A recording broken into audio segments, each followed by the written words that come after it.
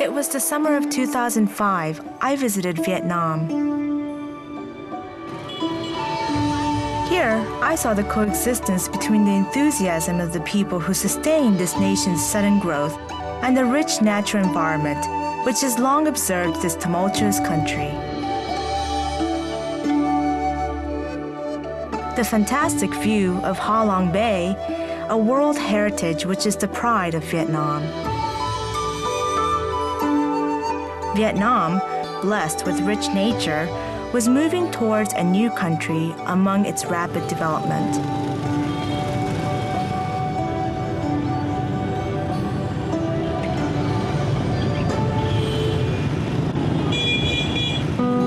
Years after the end of the Vietnam War, I wanted to make sure I knew Vietnam's history, which has a tendency to become hidden in the shadows of rapid economic development.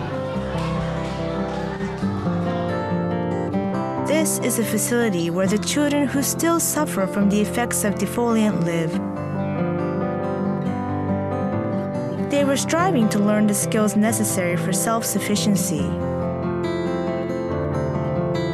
One person told me, "It is fun to learn something every day." I am again made aware that nothing begins without peace. Education is necessary for a country's development. The renewal of a decrepit elementary school full of hazards and the supplement of new desks and chairs were being carried out by Japan's ODA.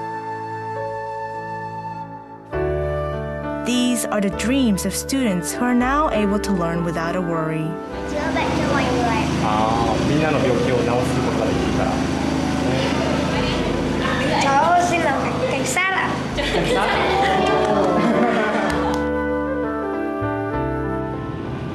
In the midst of rapid economic growth, the environment tends to be neglected.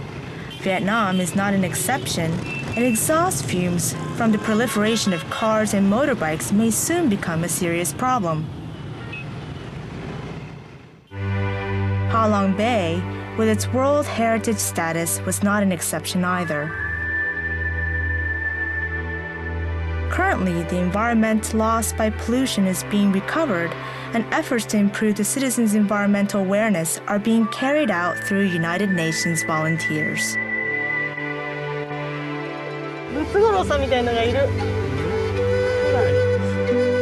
The reforestation of the mangrove, which is the home of much wildlife, is one of those efforts. The focus of environmental conservation has also turned to wildfowls. Protecting the bird's natural habitat, it is the same as protecting our own habitat. Vietnam has started investing energy into environmental education. A lotus flower adorning the lake which surrounds the island where the birds fly.